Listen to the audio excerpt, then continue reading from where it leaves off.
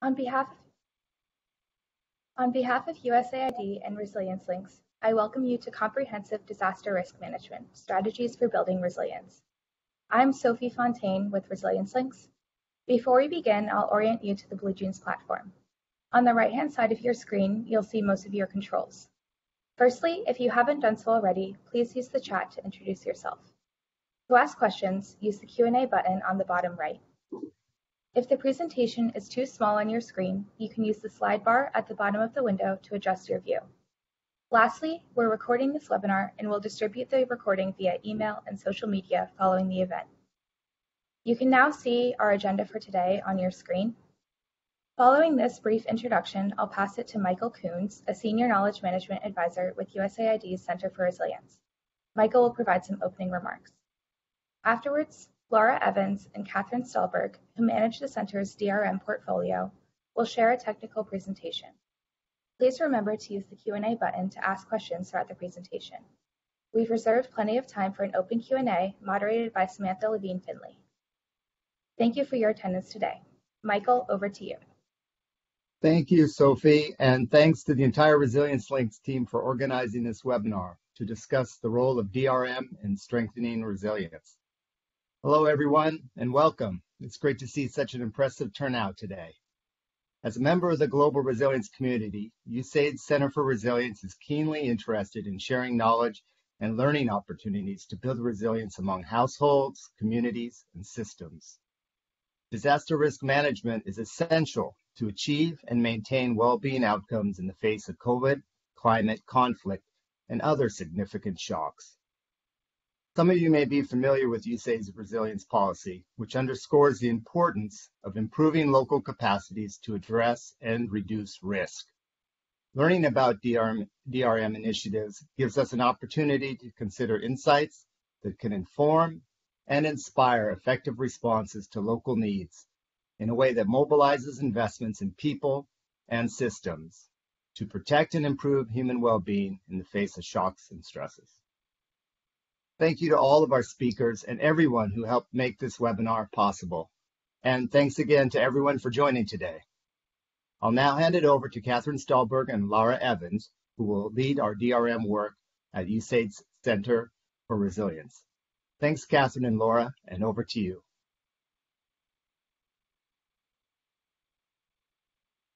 Great. Thank you, Michael and Sophie, for the introduction. Next slide, please.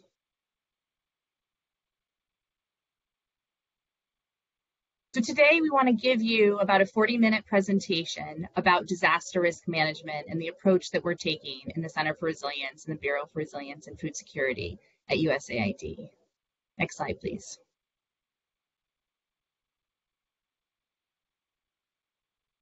So today we'll share some infographics, some lessons learned, some key takeaways on disaster risk management with a focus on social protection and disaster risk financing. The definitions we're using for disaster risk management, I will share for you here. Individuals, households, communities, and systems are able to identify their risk exposure and plan and prepare for how to manage risks, thus lessening negative impacts and improving resilient outcomes. I will hand it over to Laura at this point. Next slide, please.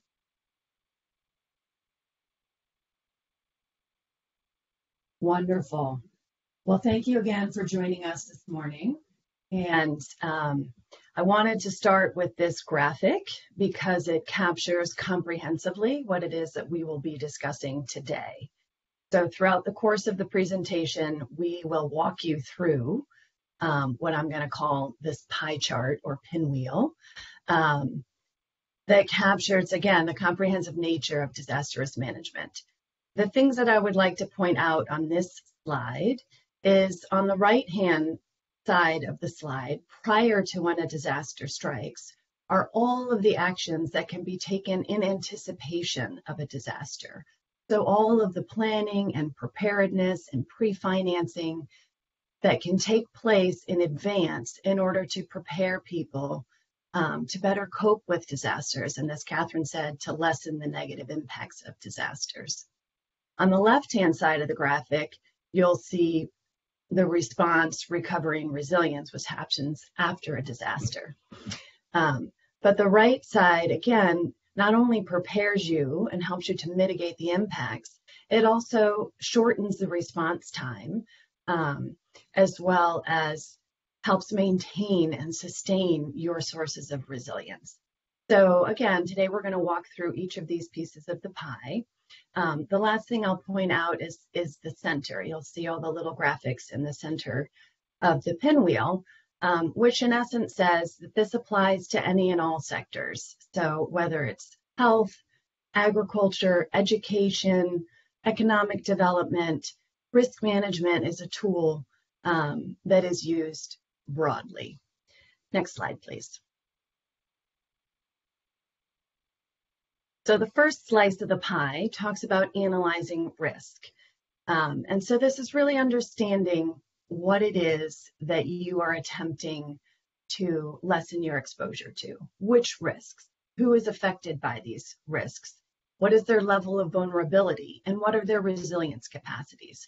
All of those factors influence people's ability to withstand shock.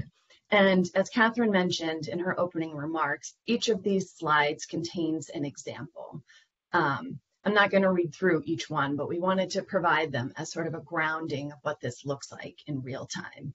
And just to say, analyze risk, there's so many tools for different purposes, right? You've got food security analysis, you have climate resilient analysis, you have political economy analysis. These are all tools that we use as an agency to help us identify and analyze what risks we're exposed to. So again, the example here talks about an example of flood monitoring and early warning, and being able to provide real-time examples to NGOs and civil society answers to be able to stay ahead of devastating floods in Nepal and Bangladesh. Next slide, please.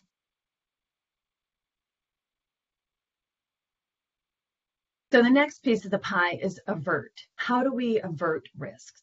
How do we avert the risks that we have just identified, right? And whether, again, this is an environmental risk, a health risk, an economic risk, potential for conflict, what can we do that will lessen the impact of that? So on the left-hand side, we have a couple examples for environment, for example, natural resource management investments, climate smart agriculture, improving the access to data, as I just stated in the example of Nepal and Bangladesh, strengthening early warning systems. How are we strengthening these systems to help mitigate our risk to exposures? And the example here is Cyclone Ida, which we'll talk about again later. But in essence says, when we do the planning, preparedness, prefinancing, we're able to mitigate loss of life, loss of income, loss of livestock, etc. So this is about how we can avert. Next slide, please. And the third piece of the pie talks about how do we adapt.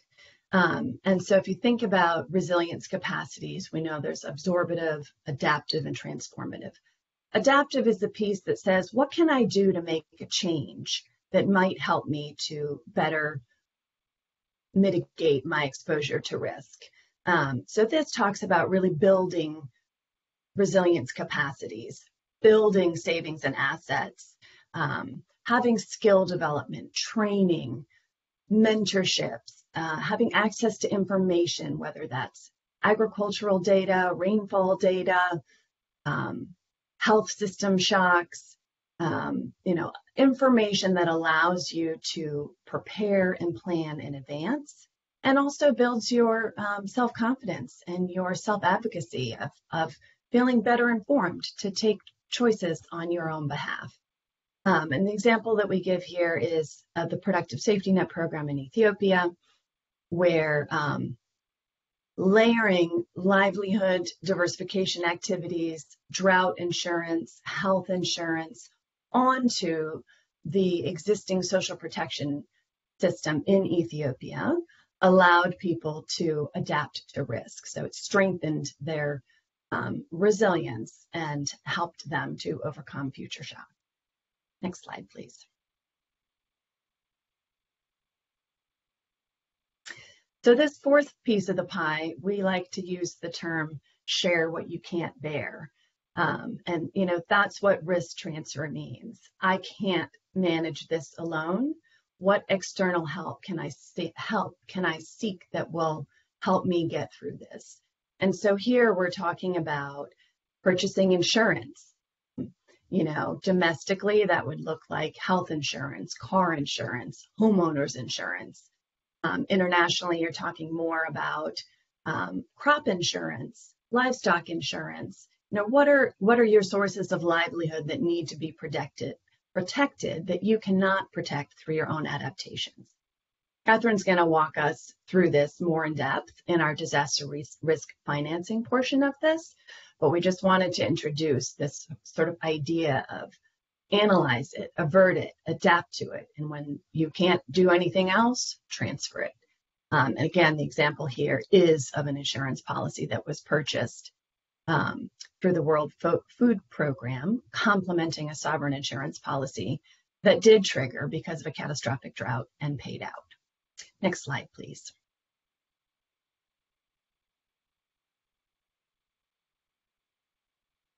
So here you have disaster strikes. And in this case, in Madagascar, each of the steps that I just identified for you were taken. And so priority risks were pre-identified. A disaster risk management strategy was developed.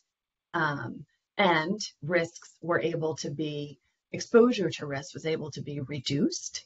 And communities were able to build cyclone-resistant villages. So that's just an example of how using each of those tools can lead to a better outcome when disaster strikes. And I will hand over to Catherine to take you through the left side of our graphic. Thank you, Laura. I'm always reminded in moments like this how lucky I am to work with you. So here we go. Okay, so as Laura pointed out, once the disaster strikes, the shock or stressor is experienced, we're in response mode. And that happens pretty much immediately. And if we're lucky, it happens in an anticipatory fashion. In the case of a cyclone or even a drought, we can anticipate these risks. And so sort of the right hand of the pinwheel, as Laura just described, is our opportunity to pre-plan, pre-finance, pre-position. And so in the response, one of the core elements that can be so helpful is that foundational layer of social protection. Because in the response period, if there are existing systems, those social protection benefits can be paid out quickly. That system is there. But of course, we also have that humanitarian assistance. We have an insurance payout if we're lucky. There's emergency loans that can be issued. The country can have a contingent credit payout, and of course, a budget reallocation. So all of these elements are so important in that immediate response period. Next slide, please.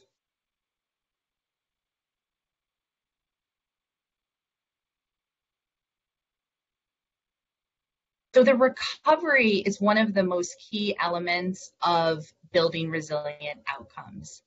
This is our opportunity in sort of the medium term to rebuild critical infrastructure and transportation systems, for example, with an eye to how these systems could survive the next shock. That could be a cyclone that we don't know when it's coming, but we know it's going to come again, and we don't know the severity, but we want to be prepared for the worst case scenario. So how do you rebuild in a resilient way? Of course, we also need to restore basic services, return to doctor's appointments, go back to school, return to regular life, which can be hard in the wake of a catastrophic event, but that's key in the recovery period. We need to revive livelihoods, but also have an eye towards diversifying livelihoods. We are in a world that is changing due to climate change. How do we prepare for that? How do we have, green jobs? How do we have diversified livelihoods in a world where there are increasing droughts in severity and frequency? It is key at the household level to replenish savings and assets. Often with a disaster, people are unfortunately negative coping through selling off assets. They're using any money they might have in the bank. And so this is an important period to get back to normal. And what we ideally would have in our recovery period is a building or re-strengthening of our risk-informed, shock-responsive, and adaptive social protection system. Next slide, please.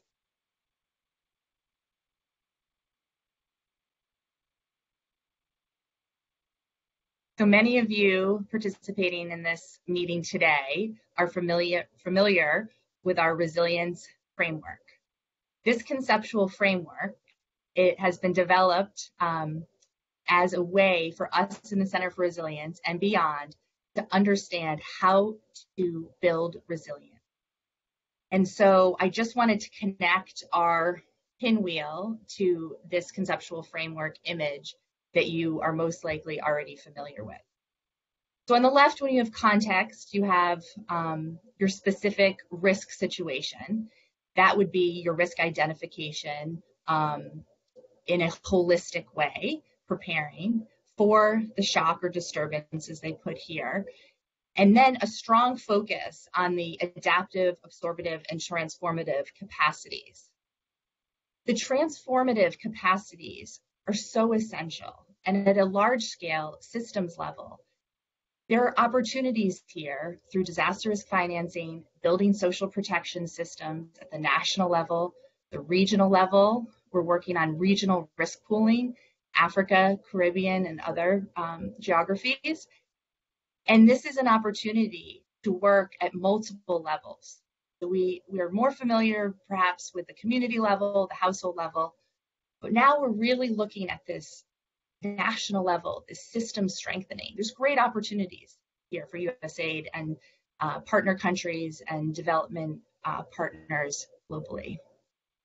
So again, as you look to the right side of the conceptual framework, we of course want to be better off than before. We want that opportunity in our response and recovery and our anticipatory action to prepare households, communities, countries to be better off than before, because we live in a world of increasing risk.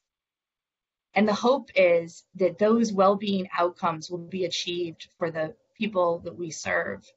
We want them to have food security. We want them to have adequate money in the bank for their various needs. We want them to be in strong psychological and physical health. And so all of this is essential to understanding how disaster risk management approach links with resilient outcomes. Next slide, please.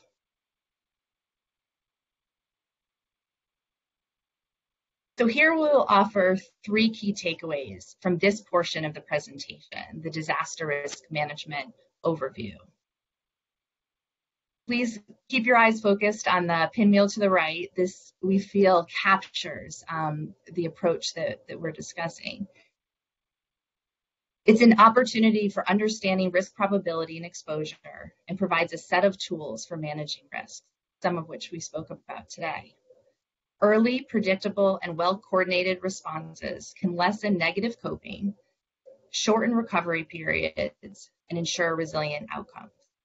USAID supports countries in mainstreaming disaster and climate risk management into national and local development planning and identifying and pre-financing appropriate disaster risk financing mechanisms. At this point, I'll turn it over to Lara for the social protection portion of our presentation. Next slide, please.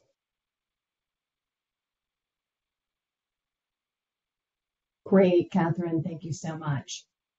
So again, the DRM captures each of these pieces. We are pulling out social protection and we're pulling out disaster risk financing because those tend to be more elusive parts of disaster risk management. And so here, as we started the presentation with the definition of disaster risk management, USAID's definition of social protection is as a set of policies and programs that are aimed at preventing, reducing, and eliminating economic and social vulnerabilities to poverty and deprivation from birth to old age.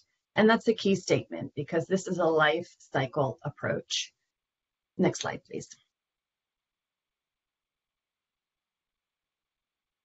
So here we have another graphic. This was adapted from the World Bank.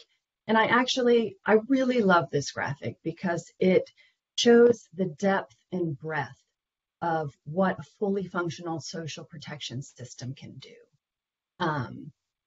People typically, when they hear the word social protection, they think social assistance, right? They think cash transfers, they think food, they think handout. And social assistance, while it tends to be the largest component of social protection programs, meets acute temporary needs for populations in distress.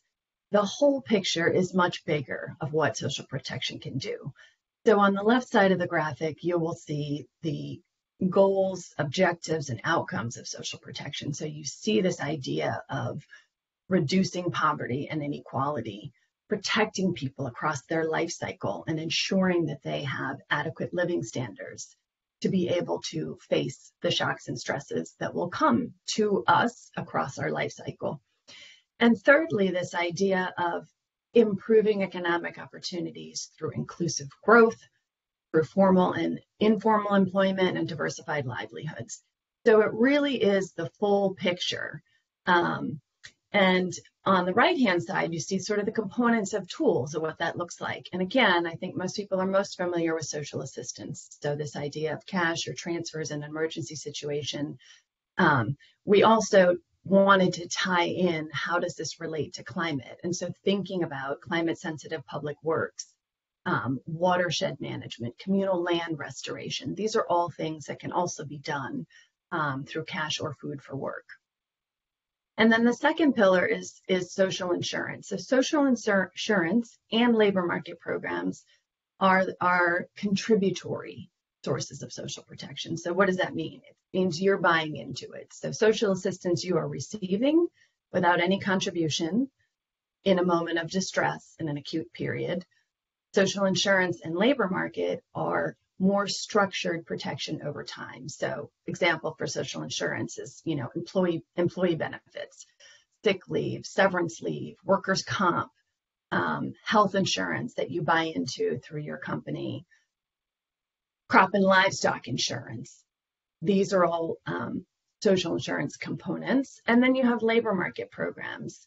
And I think here, again, people tend to think of like trade policy and things that are sort of out of our sphere that we don't relate to. But it also means employment incentives. It means skill building, capacity development. It means, right sizing people's skills to move into the future. And right now, when we talk about just transition and we talk about green economy, people need different jobs in order to be safe in the future. And so this component of social protection addresses that. And, again, why is it here today? Social protection's risk management function is a critical tool for building resilience. Social protection, when fully functional, helps people meet their essential needs, and it helps people manage risks that can prevent or lessen negative impacts during periods of stress. Next slide, please.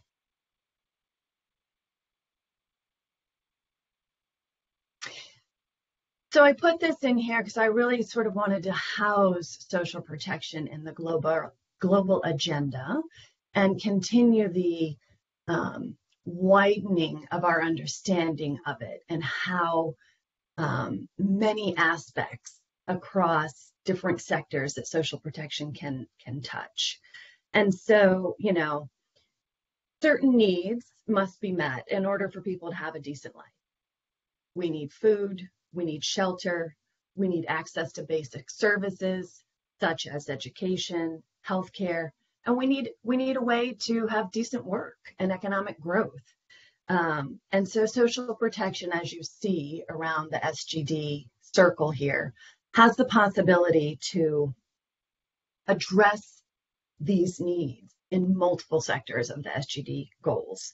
So it really is a vital tool in achieving a zero hunger world, as well as moving the needle on our 2030 Sustainable Development Agenda. And just to say, and I know people know this, but conflict, COVID, climate have really dramatically pushed back efforts to meeting these 2030 agenda goals. And so catalytic investments in social protection are essential in order to get us back on track in achieving these objectives that were set out. Next slide, please.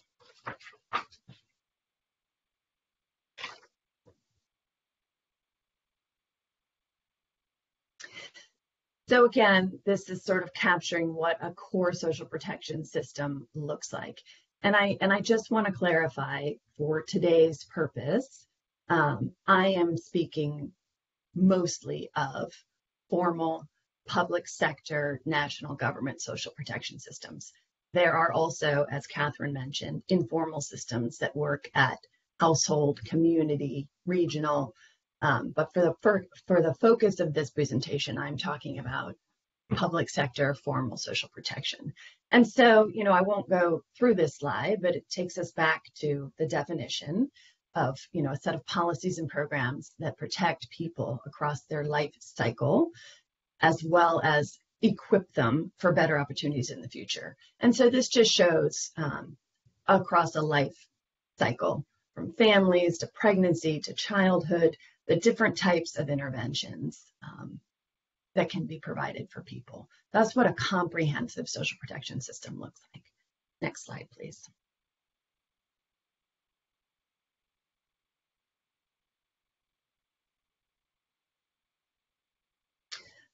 I feel like we're missing a couple slides here. Okay. I wanted to talk a little bit about shock responsive social protection and adaptive social protection. Those are two words that are used interchangeably, but sort of wanted to say, I don't know, Sophie, we're missing like my Rubik's Cube and my graduation slide. Is there a slide mix-up? Can those be found? Is that possible? Okay. And so again, building on sort of the core systems that I was just showing to you, what does that look like? What does that look like from a policy framework? What does that look like from a program design and implementation and delivery? And, the key point that I want to make about core social protection systems is really they have the potential to break intergenerational cycles of poverty. And they have that potential by enhancing human and social capital. Sounds like jargon, right? What does it mean? Skill development, job training, building investments in productive assets, increasing household income, increasing savings, increasing access to healthcare, increasing access to education. These are the core essential needs that human beings have. And these systems, when designed well, can do that. And this pie sort of shows the multiple layers that are necessary, but it's similar to the DRM framework, right? You're assessing what is happening, you're enrolling the right people, you're figuring out the benefits, and then you're managing their ability to get them. So that is the core social protection system. Slide, please. Yay, back on track. So this is shock responsive social protection. These are really, again, these are buzzwords right now, but what do these buzzwords mean and why are they important? COVID in particular showed us the tremendous potential for social protection to serve as a core response mechanism to a large scale shock. And as Catherine said, the system is established. The logistics of the system are established. You've got pipelines for money to flow. You have ways to identify people. And so making it shock responsive means that it is risk informed, so it can predict in advance what it could expect, negotiate those memorandums of understanding with, for example, the Ministry of Finance or the Ministry of Agriculture, lay the foundation so this system can be an accordion that expands in order to address people that are not traditionally part of this system. So what do we have? There's these four kind of buzzwords: adequacy, coverage, quality, comprehensiveness. So in the middle is our core system that I just described to you. Adequacy is the level of protection. So are people receiving the correct amount of benefits in order to help them sustain this essential needs? Coverage. So for COVID, for example, the largest hit population was informal workers. Informal workers are not traditionally part of the social protection system, right? They have a source of income. It's not stable, but they have a source of income. They're not in the lower ranking, lower poverty quartile, say. So expanding who is able to be covered during times of crises. And we saw this happen beautifully across the world. And then benefits and services, like, do we have the right mixture of benefits? So again, I'll use the case of informal workers. And there are not protection measures for informal workers. And that is something that needs to be taken into account in order for the system to serve as a central response mechanism during a large-scale shock. System strength, again, goes back to the core program. Is it working well? Is it well established? Does it have the memorandums of understanding that it needs, etc.? Next slide, please. Fabulous. And so this takes us back to, again, adaptive. And as I was saying initially, shock responsive and adaptive are used interchangeably, but they're different. Adaptive is thinking of resilience capacities. What changes can I make in order to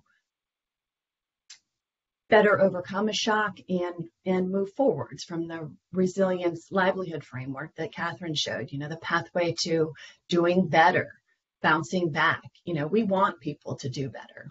And so adaptive social protection is really this mix of other programs that are layered and sequenced onto a traditional social protection program in order to address the multidimensional needs of the poorest. And this is adapted from the BRAC model. I'm sure most of you are familiar with that, but you'll see, it starts with livelihood promotion. So people are getting skill building and asset transfers, and it's time bound. So across the bottom, you see 0 to 24 months. This is a 24-month intervention.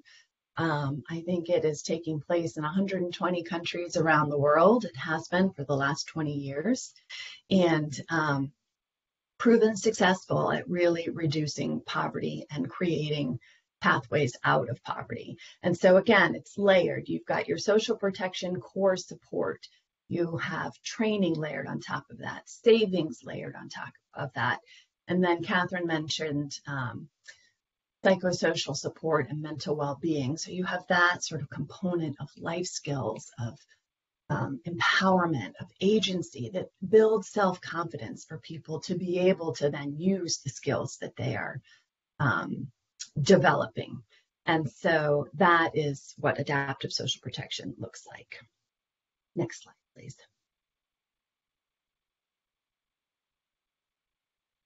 So here would be where our key takeaways are.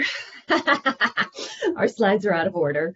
But the main thing that I want to say is really the dual nature of social protection as it relates to risk management and its ability to sustain vulnerable populations through times of crises, as well as help people achieve human dignity. This is really why we're talking about this.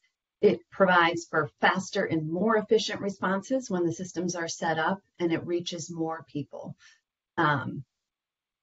There are studies both in the State of Economic Inclusion from 2020 and I had to read more recently. I think it was the World Food Program Social Protection Policy that talks about the order of magnitude of a national social protection system so far exceeds any humanitarian response.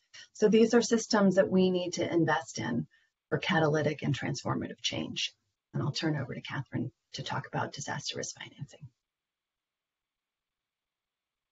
Wonderful. Thank you, Laura. You rolled with the unanticipated risk of the slides being out of order, which was just a tech issue when we went from one version to another. So thank you for that, Laura. I always learn so much from you about social protection and the way you frame it. And as we discussed before, social protection is really the foundational level. And as we saw in the pinwheel, the transfer of risk through financial tools is the disaster risk financing portion. So it's never going to be the full picture for disaster risk management, but it's a perhaps new to many of us opportunity and option. So here our definition is disaster risk financing is ex-ante financial tools to manage risk. So we're about to discuss many of those tools in our toolbox. Next slide, please.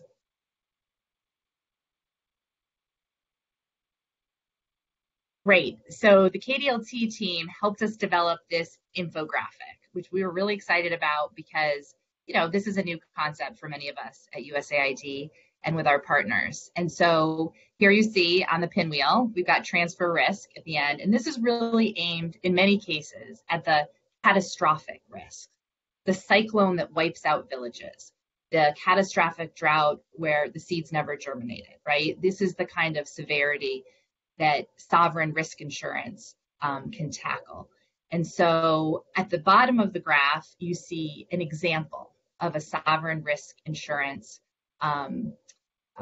situation. And so we have our anticipatory action. And actually, I'll talk about it in terms of the African Regional Risk Pool ARC, the Africa Risk Capacity, and the public-private partnership they have with ARC Limited, which is a regional risk pool private insurance company from which you can purchase drought and cyclone policies at the national level, either through the sovereign government and or ARC Replica, which is the WFP humanitarian complement to the ARC group. So, for example, in Mali last year, they identified the risk of severe catastrophic drought. In May of 2021, they purchased both the sovereign, the government of Mali, and WFP, the ARC Replica piece, risk insurance for drought. Indeed, we discovered last summer that it was a catastrophic drought and the seeds did not germinate. We anticipated that this would happen, and the partners and the government started to discuss what we would do in the second half in the response. So let me go through the first part. The anticipatory action, you identify the risk, you set the indicators. For drought, it's rainfall, vegetation, greenness, the draft response plan. What would we want to give farmers who have had a crop failure? Food, cash, community asset building, sometimes it's seeds or tools. And then you purchase the policy. Disaster strikes, the insurance triggers, it's determined, it's paid out in the ARC Limited case within 10 days, it's through contract. And then the final response plan is approved and the activities are implemented. The disaster risk, the disaster relief is distributed. So this infographic just gives us the opportunity to share this with our partners and with USAID. Next slide, please.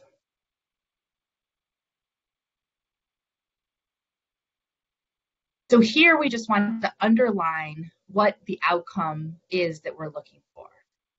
We want to help partner governments build systems where they can pre-plan, pre-arrange financing for known disasters such as cyclones, droughts, floods. It could be a number of things. And so we don't know when the disaster will happen, but we know it'll happen.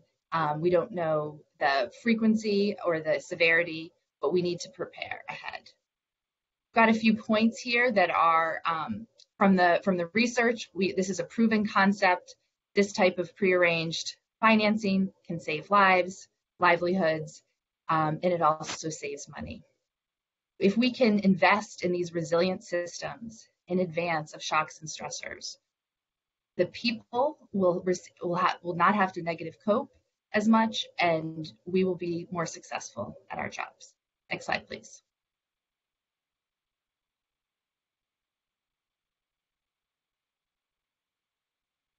So these graphs come from our wonderful partners at the World Bank who do their own webinars on disaster risk financing, which we can recommend, and we help support through our financial resilience program at the World Bank.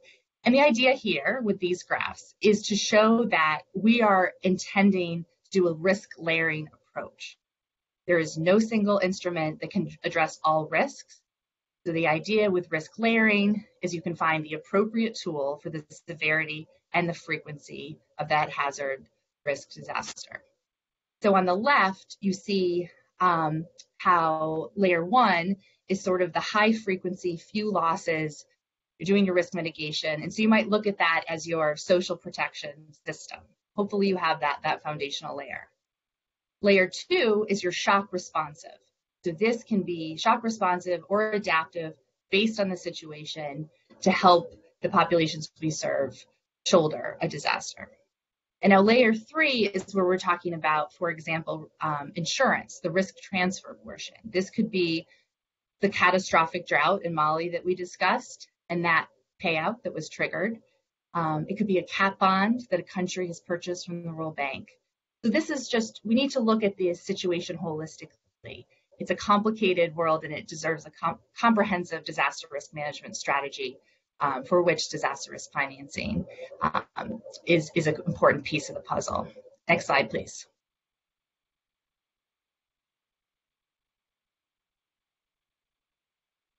Great, thank you. So again, this matrix is an opportunity to look at examples of risk management tools.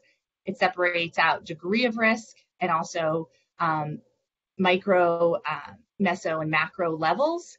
So sometimes with our activities, we might understand more of the household, the community, all the wonderful programs we have about crop diversification.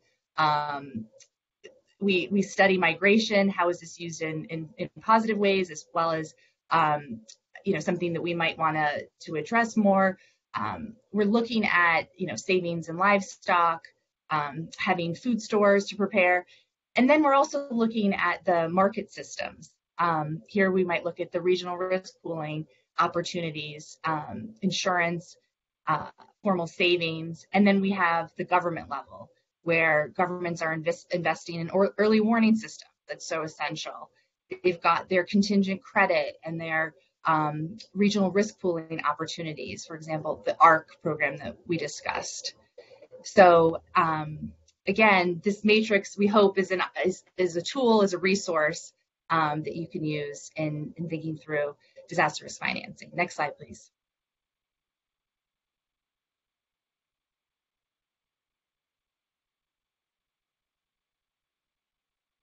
Great, thank you. We've had the opportunity over the last 10 years or so in the Center for Resilience, in the Bureau for Resilience and Food Security at USAID, to invest in disaster risk management. So we have a number of investments that I've outlined at the bottom. We have ARC Replica, which I spoke about. We have a JRIFI, which is also part of the ARC group, which is the African Disaster Risk Financing Program, which is implemented by the African Development Program in coordination with the other partners. We have the Financial Resilience Program with our wonderful colleagues at the World Bank, which is a follow-on from our Agriculture Insurance Development Program. We have the QUIC program, which helps private insurers in Africa, East Africa, and now the Sahel to certify the quality of their crop insurance products, because as we know, if a farmer purchases an insurance policy and it doesn't work correctly, they might not trust the system again for 7 to 9 years. We also invest in the Feed the Future Innovation Lab at UC Davis that works with over 20 partners to do research projects in 12 countries. Additionally, we have a program looking at insurance as an add-on to the BOMER project, which works with female entrepreneurs to work on their financial resilience. Additionally, last year in the margins of the G7, we joined 3 partnerships.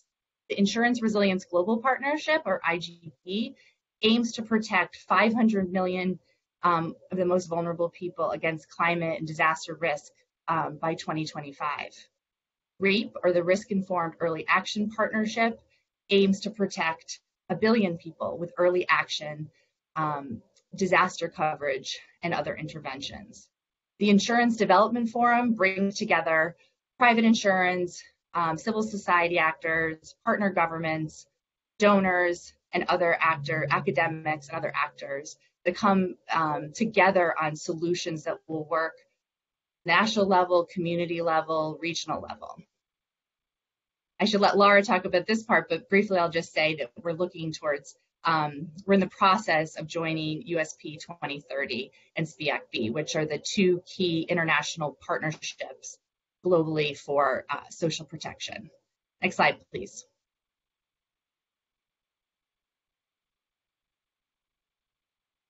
All right, so I will turn this over to Laura for the first three takeaways. Next slide, please. Fantastic. So we are right 1 minute past time, but we'll leave you with our key takeaways and open up for robust dialogue and Q&A with all of our participants.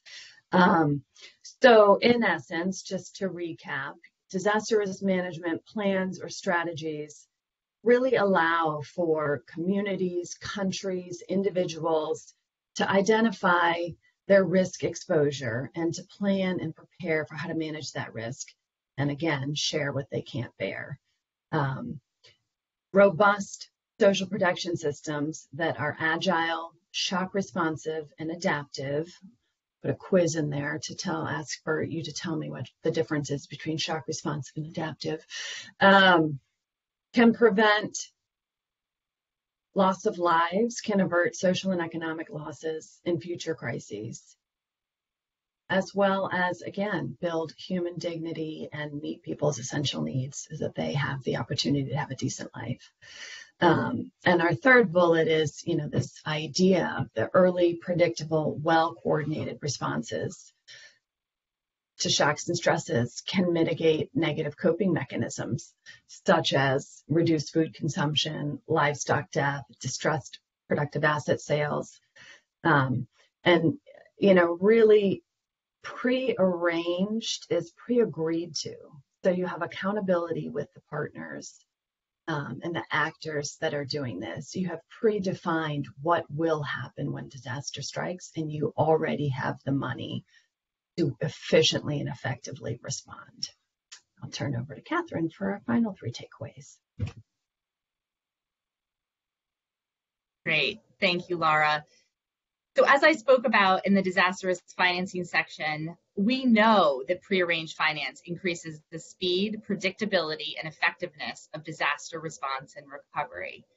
It's a new field to many, but those who are working on it are seeing it work. And so it's just part of our job to help explain it. And we're excited as USAID invest more and more in this space. So a lot of this that we have discussed today in terms of a disaster risk management approach is about strengthening systems. This is about locally led, locally owned, country-led, country-owned systems that allow for a better, resilient world. And we have never needed this more. With the increased frequency and intensity of climatic events, it is urgent that we build and we help build and help strengthen these systems for partner governments and countries.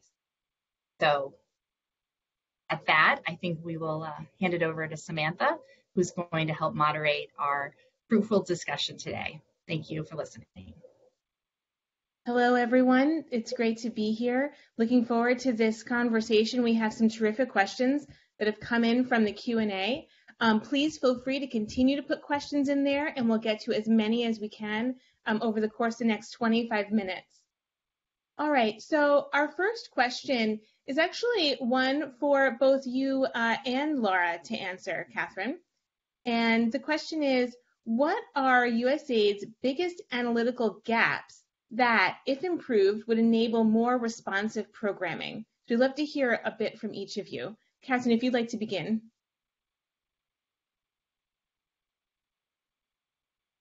Wonderful. Thank you for the question.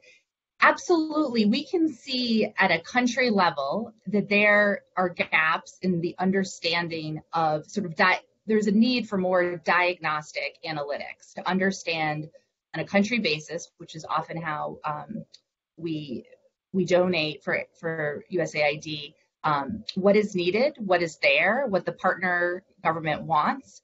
And our investments with the Financial Resilience Program at the World Bank is one way that sort of technical assistance and capacity building is given.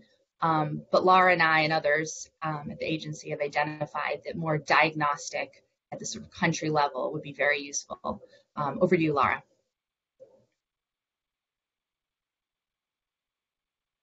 Yeah, I think that's exactly right.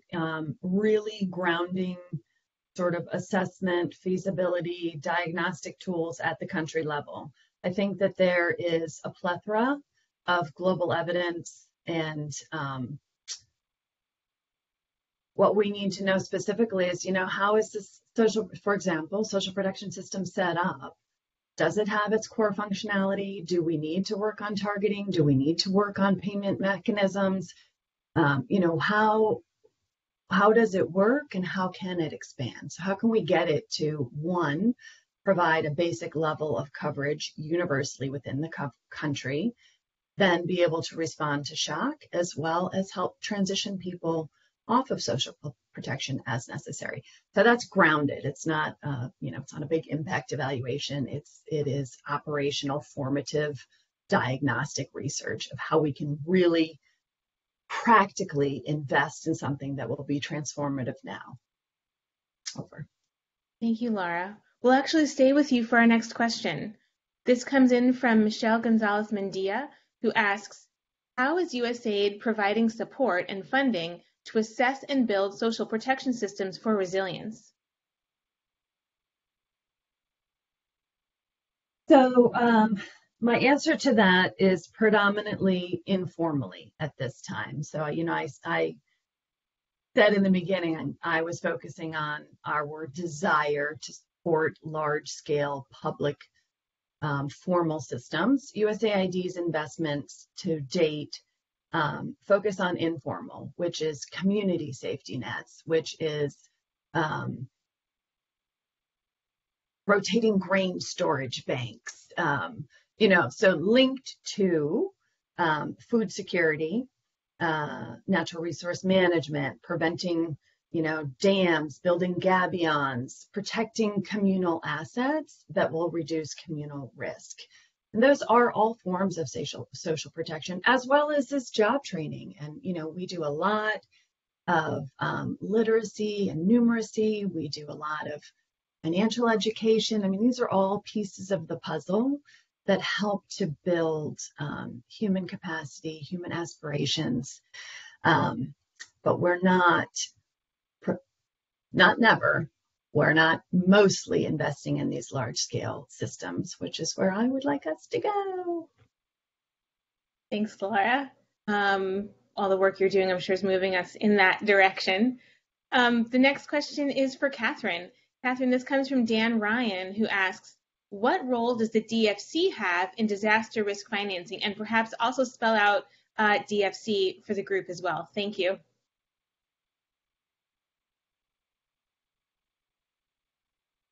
Wonderful, Dan, thank you for that question. The Development Finance Corporation is another partner that we have here in the Bureau for Resilience and Food Security. And I wish I could send this over to my colleague Song Bae, who's works on this every day. But I'll just say that the Development Finance Corporation is very interested in disaster risk financing, and they've created, perhaps more and more a partnership with the Insurance Development Forum, and they are interested in what we're doing. They tend to be more along the infrastructure lines. What we're talking about with the ARC group is, this prearranged disaster financing for immediate response, immediate humanitarian response. So it's a little bit different. And so part of our role here is to help describe that. But, we've been in communication, and I know they've been working closely with the Insurance Development Forum to better understand linkages. Thank you.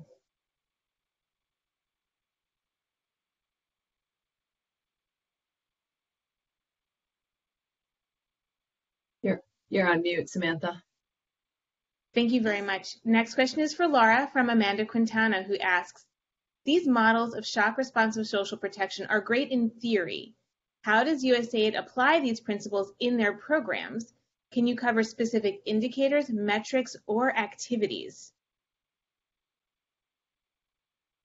So I would say the tools that USAID has in its wheelhouse right now are most commonly referred to as crisis modifiers. And so there is an established, this is old Food for Peace days, but you used to be able to have a 10% allocation of your budget that could be moved immediately to emergency needs. And I think, the agency is striving more and more to have more mechanisms that allow for shock responsiveness, that allow for programs to pivot, that allow for using resources on the table as you are getting new resources. The indicators and the specifics would really depend on the country's situation and the program that you are attempting to identify. But I'll just give one example. So for example, you have, I'll use the productive safety net program in Ethiopia. You have a set transfer allocation during the lean season. You have a set ration size that reaches a designated amount of people. Crisis strikes and you need to extend those benefits. So those benefits could be extended beyond the lean season to cover people's needs. The amount of the benefit could be increased based on inflation, market prices, et cetera. So you're making adaptations to ensure that sustainable level of well-being can be maintained. Be adding in new people, right? That we talked about coverage that don't have access to those benefits. So that's just one example in the productive safety net program of what happens, right? Benefit goes up, extends longer, brings in new people. And, Ethiopia is very unique in that the productive safety net program is a development first response. When that development first response is overwhelmed, there is this humanitarian response that's blanketed around it. So it automatically, again, shock responsive, serves as the system to handle the overflow that the development response cannot. But it is pre-planned and pre-identified. So we know if this happens, then this kicks in. I hope that helps. Thanks, Laura. And I would ask anyone who has further questions, put them in the Q&A. And if we need be, we can get to them and do any more clarification. Thank you so much for that start, though, Laura. The next question is for Catherine. This is from Michael Coons.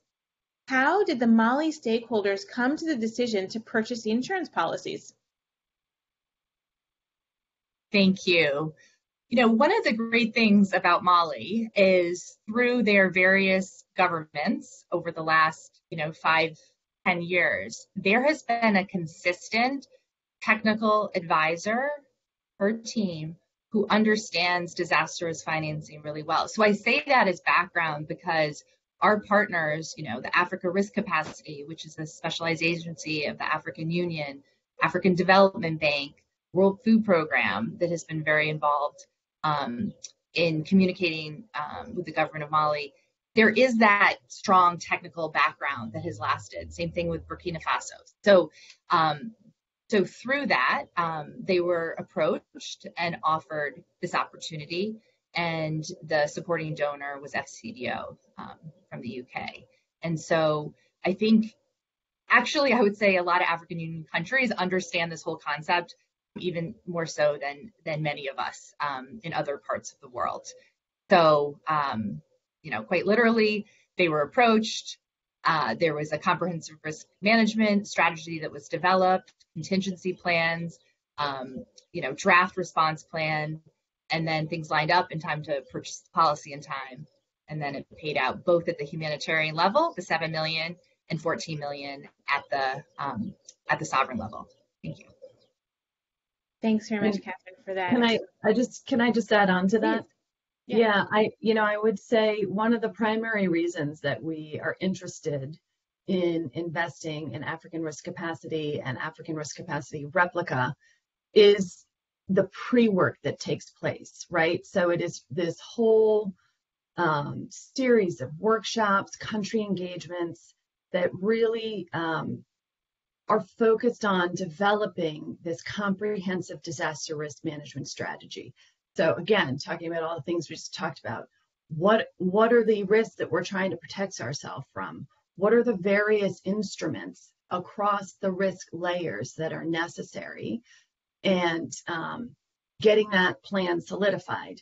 Then ARC agency, ARC Replica, certifies that the government knows what they're getting themselves into. They're qualified to make a decision as to whether or not they want an insurance policy. Then they develop exactly what the triggers will be, which determines the cost. I mean, it's probably too into the weeds, but the point is there's this technical process that gets to a certification of good standing that makes countries eligible to purchase these policies. And the way Replica works is it complements, right? So the government of Mali, let's say, for example, only has sufficient resources to cover 10% of the population in need. And so Replica, which is a humanitarian arm, then comes in and says, we'll purchase another 10%. We'll cover another 10% of your population. So then you have 20% of the population that's covered. And the plan is developed in unison. So while the funding sources are different, it is one response plan. And it's that planning that we're really most interested in. Thank you very much, both Laura and Catherine, for your responses to that question. The next question is for you, Laura. And the question is, how can social protection systems be more inclusive and cater better to those who do not have the required documents that are usually needed from them? What is USAID's experience on this? It's a great point, and it's a great struggle. I would say some countries are doing better than others. And I'll just use the most recent Ukraine example, because I have to say I'm baffled by it and in awe of it, which is to say, Poland opened up 4 of its largest social protection programs, child benefits. I'm not going to remember what they all are, but they're 4 largest social protection programs immediately to Ukrainian citizens that had crossed into Poland. And so they set up targeting mechanisms, application mechanisms, etc. And, these are people without citizenship in that country. There are other countries that are doing it too, but I would say it is a frontier that needs further exploration. And it is a key topic of the day. Like, how do migrants get covered? How do refugees get covered? Are benefits portable so that IDPs within a country can take them with them? But I think we just have to take hope from the places where it's happening and try and build it into the places where it's not. A lot of that, frankly, are funding limitations. So again, these sort of catalytic investments in systems, as well as helping through the World Bank and other, multilateral banks, addressing domestic resource mobilization. Like these programs need to be paid for. So I'll stop there and just say it's an ongoing challenge that's on the cusp of changing. Thank you very much, Laura. We've got about 5 minutes left, and we'll get to as many questions as we can. And we'll also endeavor to answer any questions after this event that we don't get to now during the Q&A. So next question is actually for both of you. Catherine, I'll ask you to get us started. This is from Jennifer Cisse. I hope I pronounced your name correctly, who asks, climate was mentioned a bit in passing. I'm curious how RFS sees integrating CCA and climate finance into comprehensive DRM and DRF moving forward. So Catherine, if you want to get us started, that would be great. Jennifer Cisse, so nice to hear your name. I would love for us to have a one-on-one. For others who don't know, she used to be in a similar role to Laura and I before she moved overseas. So wonderful to have your question. Yeah, it's actually great that you bring this up. I sort of had jotted down a few notes for our closing remarks, so I'll actually share some of those here. We can also frame this very much in the world of climate in terms of these international engagements, such as COP. We announced at COP26 last year the 21.8 million that we've invested in climate and disaster risk financing with our colleagues over at State, the Special Envoy for Climate's office, John Kerry's office, and his great staff. We have these collaborations where we're doing this climate risk investing together. And I think there's more interest sort of across the government. We have Treasury colleagues who've helped invest in regional risk pooling for mostly, cyclones in the Pacific, as well as the hurricanes and other risks in the Caribbean and Central America. So part of Prepare, the Biden-Harris administration's climate plan, we have a piece of that in Pillar 3 in these investments. We also obviously very much invest in and believe in Pillar 1, which is about information, and Pillar 2, which is about adaptation. And we are in this sort of climate finance, disaster risk financing portion, but really there's a disaster risk management component to all of this. So disaster risk management can be applied to many sectors, but right now we really feel like the urgency is around climate and helping communities and countries shoulder these risks. Thank you. Thanks, Catherine. Laura, would you like to provide any response as well? Brilliant. Okay. Anything you'd like to add, Laura? Okay, great. The next question is also for both of you. So maybe we'll start with you, Laura. This comes in from Michelle Gonzalez-Mendia, who asks, are there any examples we can look at to learn how social protection systems, DRF systems, and DRM systems more broadly build the resilience capacities of the most vulnerable?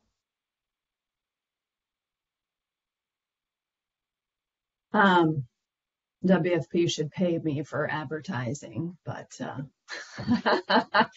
there is, the World Food Program recently put out a shock responsive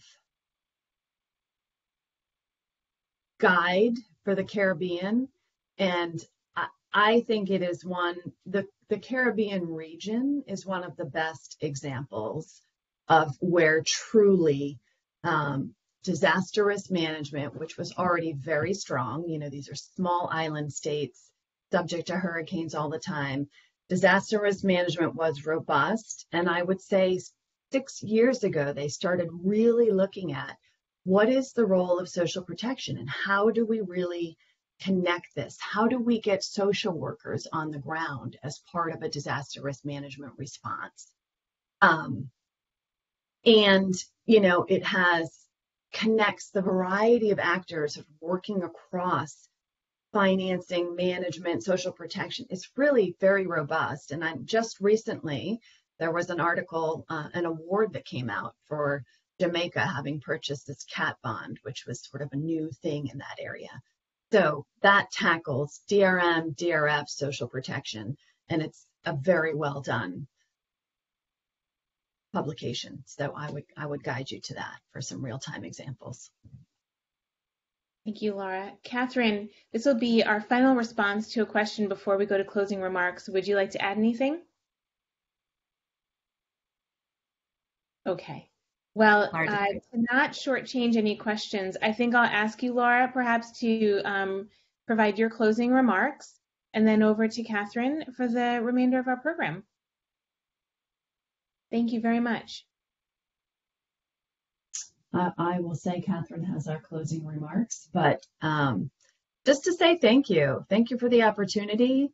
And we really hope that we've been able to sort of connect the dots of how these words and sectors interact with one another and how they really are a comprehensive way to address the multiple shocks that people are facing.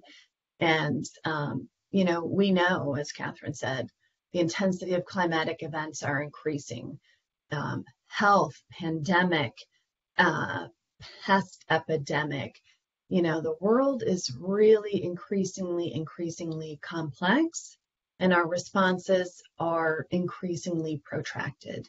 And so really utilizing these tools to the best of our ability, strengthen public sector, large scale systems to respond is where we want to go. And, you know, disaster risk management is the house that these different tools fit into, but the outcome is strengthening resilience for individuals, for households, for communities, for governments, helping people to weather the storm and come through it better. I did not have any of those remarks planned. I just gave them off the cuff, so I hope it didn't mess you up, Catherine. Over to you.